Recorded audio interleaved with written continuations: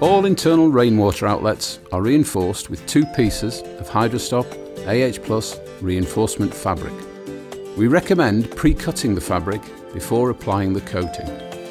Cut the first piece of fabric to a length that is 50 mm longer than the circumference of the outlet to allow the fabric to overlap.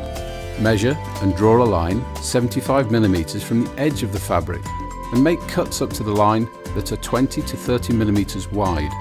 The solid section of fabric should reach 50 mm down into the outlet and overlap by 50 mm. Apply a base coat of Hydrostop AH+ to the outlet area.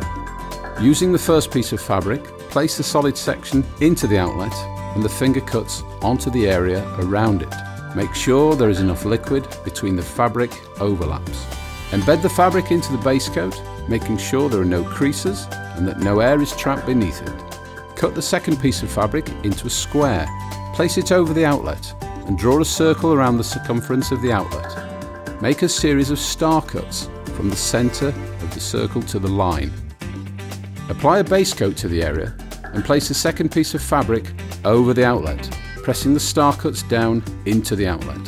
Embed the fabric into the coating, make sure that there are no creases and that no air is trapped beneath it. Apply a top coat to the whole area and leave to cure. For more detailed application information, please refer to the Hydrostop AH+ installation manual.